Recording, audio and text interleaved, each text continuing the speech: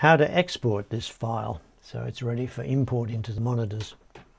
You can export in both Windows and Mac, but for the import or upload to the monitors part, you'll need Windows, either on a PC or on Mac, to do the upload.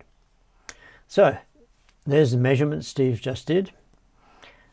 Now it will export some parameters in your settings here, and others it won't, and it doesn't matter. It's excellent without those parameters.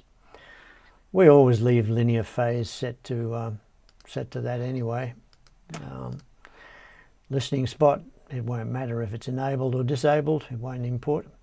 This is the one that's critical and will import. It's your limit on your frequencies. It's essential you set them both to extended to get the full frequency range of your measurement, both in the low and in the high frequencies. And this will import. Save headroom, that won't matter whether it's engaged or not. The same with calibration. You need it enabled at the moment though. So that's the settings you should make before you export. Flat target is the one you're going to export. It's your main room and the most accurate of everything.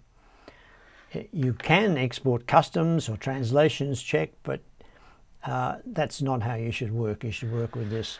You can check these customs and translations check in your DAW, separate to the speakers being uploaded. Now, how to do it?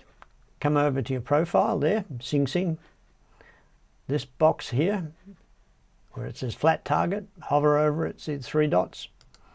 Drop down box comes out, click export, select us, of course. There you go. Now it's ready for export. It will automatically by default go to your Sonarworks profiles folder. You may find it advantageous to create a folder on your desktop, as you may have different measurements going from studio to studio that you want to upload as you move around, or you might do different measurements you want to try.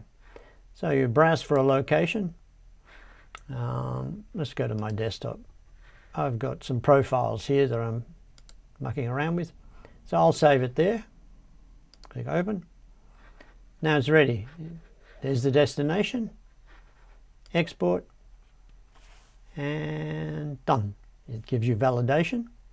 So what you should do now is, of course, disable the app. Otherwise you're going to get double calibration when you're listening to the monitors. Done. Quit the app. And you're ready to import.